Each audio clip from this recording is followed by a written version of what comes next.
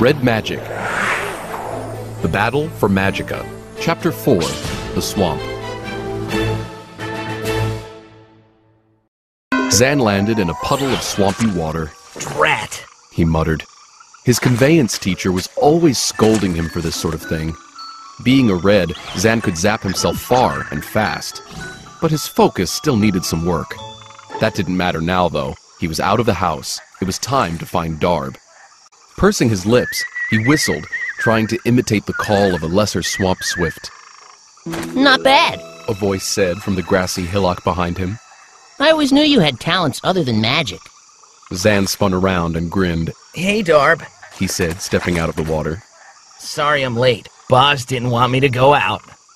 Because of the warning about reds disappearing? Darb asked thoughtfully. I've been hearing about that. Darb was a void, one of a small group of people in Magica born without any magical abilities. That was the reason he and Zann had met in the first place. On Zann's first day at the Swamp Bottom School, he'd encountered Jev and his friends teasing Darb. Zann had told them to stop. Who's going to make me? Jev had sneered. That red hair of yours doesn't mean you get to tell me what to do. Then he turned and shoved Darb into the wall hard. Looking back, Zann knew he probably should have called a teacher. Instead, he'd acted on impulse, rubbing his fingers together until sparks began to jump from his hand. Jev didn't even know what had happened until his friends started snickering and pointing at him. Zann had given him a pair of oversized donkey ears. It took Jev several tries to undo the spell. Ever since then, Jev had been Zann's enemy, and Darb had been Zann's friend. Darb didn't attend school anymore. Voids were only required to study the basics of theory and history. Once classes started doing practical magic lessons, Voids usually dropped out and studied on their own. Most ended up finding careers as companions, greeters, animal caretakers, and mediators, or other jobs that required no magic. Most people in Magica would never purposely discriminate against a Void, but Zann had noticed that people said things in front of Darb that they wouldn't say in front of others. It was as if they thought Voids were deaf and dumb as well as lacking magic. That didn't seem fair to Zann, but it did allow Darb to hear a lot of interesting gossip. What have you heard about the warning? Zann asked his friend now. Not much. Darb said. Everyone's talking about the message from the palace, though.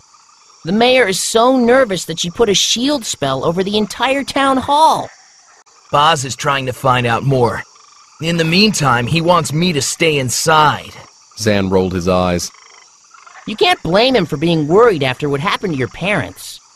I guess. Zann jumped onto a larger hillock. So what have you been doing? Studying insects. Insects, huh? Zann said. Why not study something more exciting? Dragons, maybe. Speaking of dragons, where's Zing? Darb asked. He was outside when I left. I couldn't get him without Boz seeing me. Darb looked disappointed. Everyone assumed he'd end up being an animal caretaker someday. He loved animals of all kinds, and they loved him. Zing broke into a happy whistling song whenever he saw him. Darb stepped toward a slow-moving stream. Look, panic bugs. He leaned closer for a better look. Can you get a picture of them for me? Sure. Zann rubbed his hands together and stared at the shiny red bugs. Blink! A piece of paper appeared and fluttered to the swampy ground. Zann picked it up. The image of the panic bugs was there in full color. Thanks. Darb took the blink image, folded it, and put it into his pocket. Then he gently scooped up the bugs and put them in his other pocket, being careful not to startle them into releasing their stink. Want to help me look for leeches? He asked. I've seen them around here before. Leeches? Zann echoed. Why? I've been reading about them. It's fascinating how they can suck the magic out of people. Yeah. Zann grinned. Back in First City, my friends and I used to stick them on each other as a joke.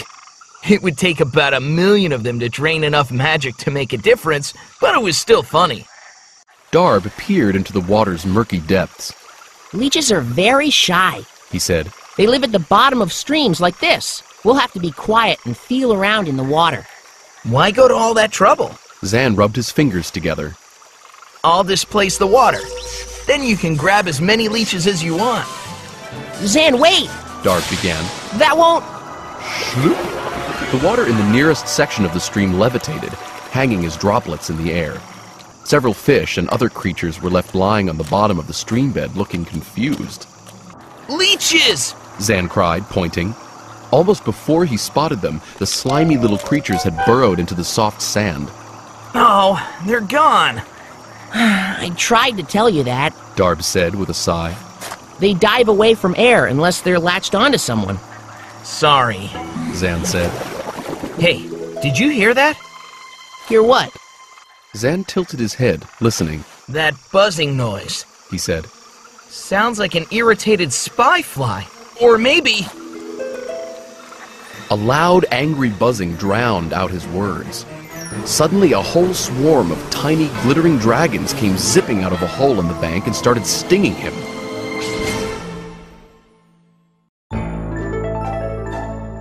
Little Fox.